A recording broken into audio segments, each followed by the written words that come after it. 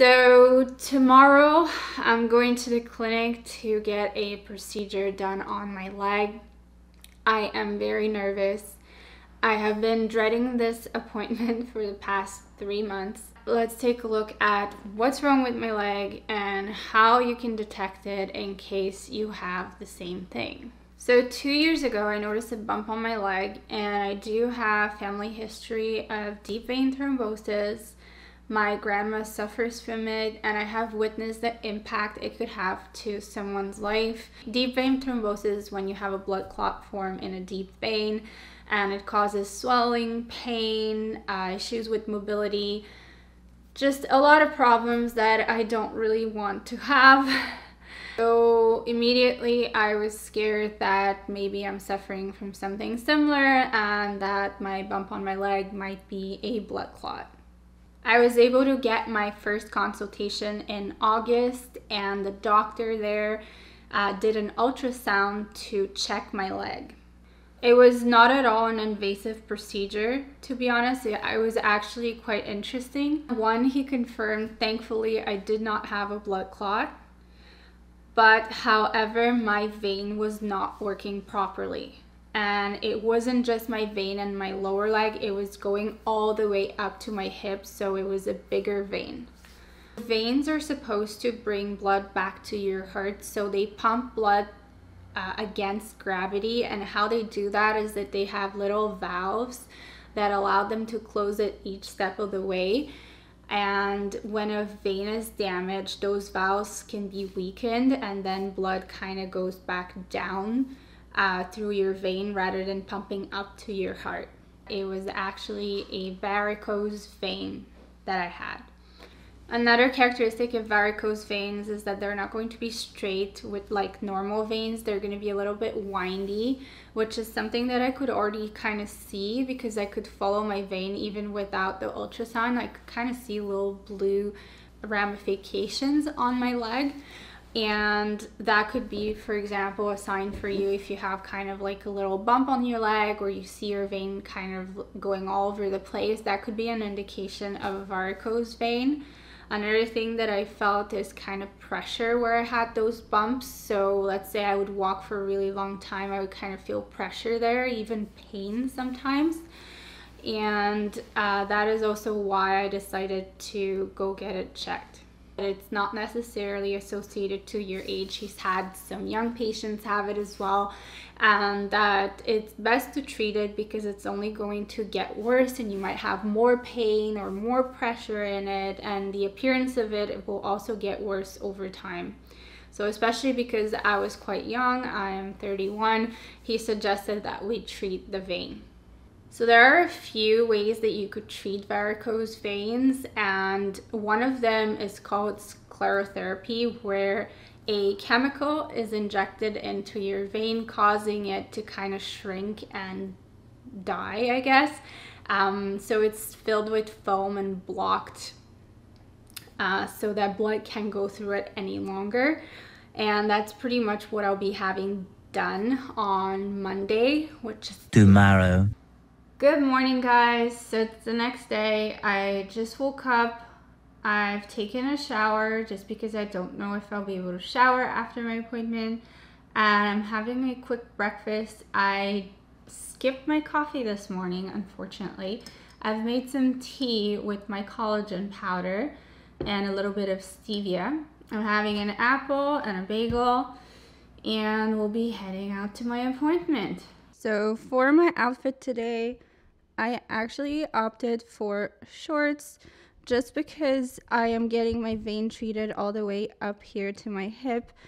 And one other thing I've been trying to do is not shaving in the like 24 or 48 hours before my appointment, and not putting any lotion just so that it doesn't interfere with the procedure. So we're ready for my appointment and we're gonna head out. I'm actually leaving really ahead of time because I want to make sure I'm there on time so that I don't have any kind of extra stress. But I'll see you guys on the other side.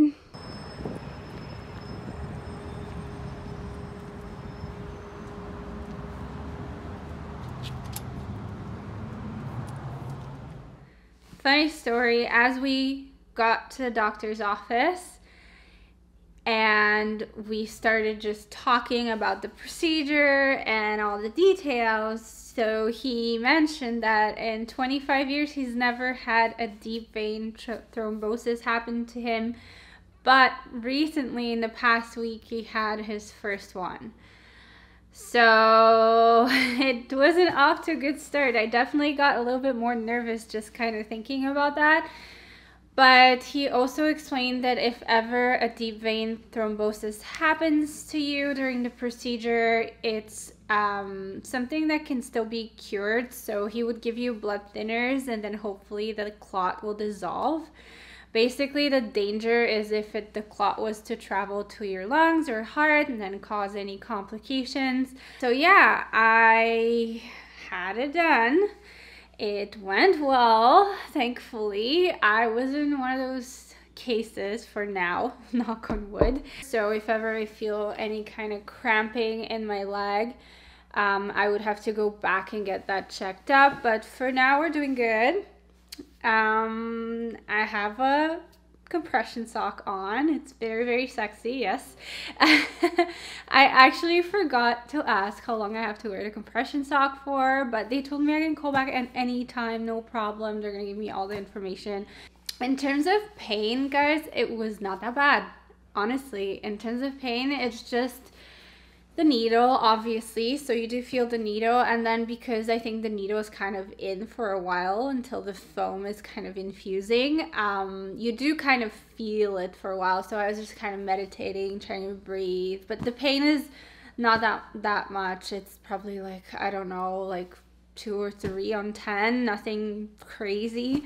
And then once it's done, he kind of does the ultrasound again just to see if the foam filled your vein. So on the ultrasound, what I could see is there was like one huge gap in my vein, kind of like a black hole on the ultrasound. And then as soon as we put the foam in, that was filled. And then he kind of follows your vein all the way from top to bottom to see where the foam went. And for me, it went really good. It's filled kind of a lot of the vein and even went all the way down to my lower part of my vein. However, I do have to go back for a second treatment, just kind of touch it up in that lower part, because he said that there's a maximum that they can inject, a maximum amount of foam that they can inject in time, just to kind of make sure it doesn't overflow and block anything else. So I'll be going back in about 4 weeks for my second treatment and kind of final treatment, hopefully. But once he did that, I felt a little bit of pain. It is normal the first day that you feel pain in your vein. I would say it was like a 1 on 10. It just felt like a little bit of weakness maybe and some stinging sensation in my vein. But nothing too bad. Right after the procedure, I was told to go for a walk rather than driving right away. So I did go to Tim Hortons, get a little snack, get a little walk in. It actually felt quite good. My leg was hurting a tiny bit, but nothing too crazy. And the whole day today, I actually have to be walking.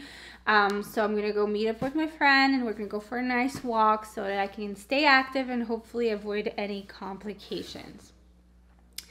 In terms of exercise, I was actually told that I can just go back to my normal life as of tomorrow. I could go to the gym, I could do everything as usual. The worst actually is to be really sedentary because I had that done.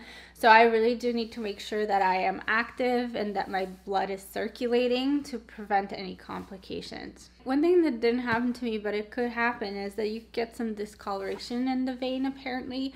And then that would subside within probably 2-3 months, I was told. However, in my case, it doesn't look like I have anything so far. Maybe the second treatment, because my vein is a little bit more on the surface on the bottom of my leg. So we'll see how that goes the second time around. One thing I want to mention, it's actually really good that I wear shorts. I would recommend that you wear shorts, or at least you take shorts with you that you change in during the appointment. I thought initially that maybe I could go in like a skirt or like more like loose pants, but not really, especially when they're doing your vein all the way up, because in order for you to be kind of close to the machine, for example, mine was on the right side, I had to kind of twist in a weird way. I'd say shorts are are your best option if you're getting this procedure done. Okay, so during the procedure, they actually injected right here, okay? And then I guess the foam kind of travels up all the way to your leg and then down a little bit for me.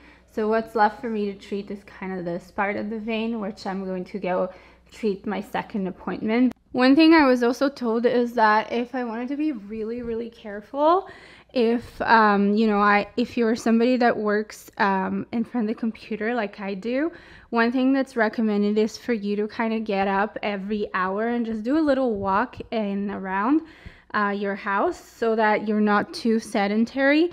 But you also really have to wear your stocking during the day, just because during the day you're kind of standing up or sitting down, so there's a lot of kind of gravity that affects you. So yeah, that's it. We did it, and I'll let you know how it goes in a couple of days.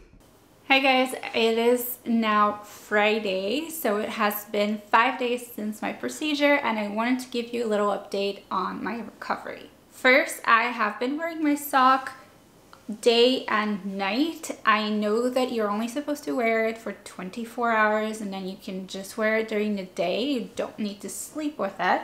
However, I find it really difficult to put the sock back on because it's so compressive. I actually broke my nail doing that, so I prefer to keep it on. It doesn't bother me as much.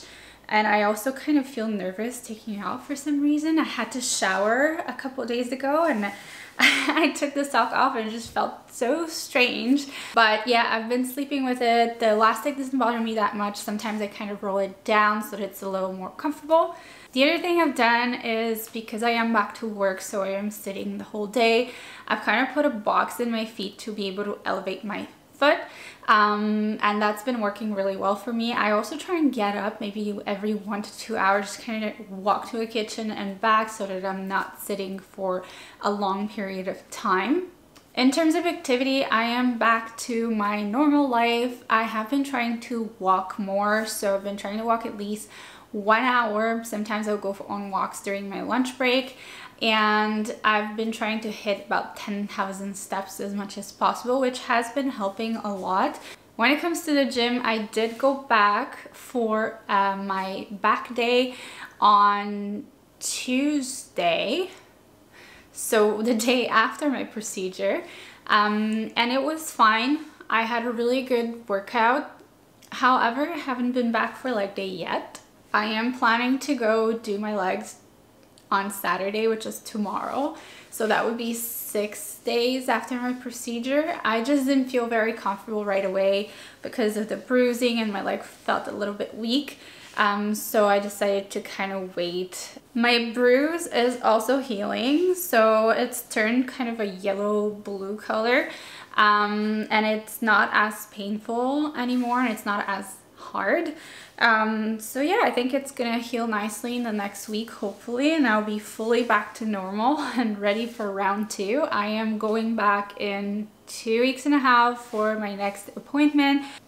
So yeah, I'm looking forward to just kind of having the second part done and everything healed and finished. After that, I just need to go back once a year to double check that everything's okay, and if ever I might need to do a little touch-up, but I'd imagine that'd be a lot less painful. I am glad that I did. I mean, over time it would have just gotten worse and it would have looked worse, and for now it's good to be aware, I think, as well, because if I'm going for a checkup once a year, they're going to check the rest of my veins as well. So if ever I'm having any other issues, I'll be able to catch them on time. I hope you enjoyed this video and that it was helpful for you in case you're going through the same thing. Let me know if you have any questions down below in the comment section and I'll make sure to answer them. So yeah, wishing you a nice rest of the day.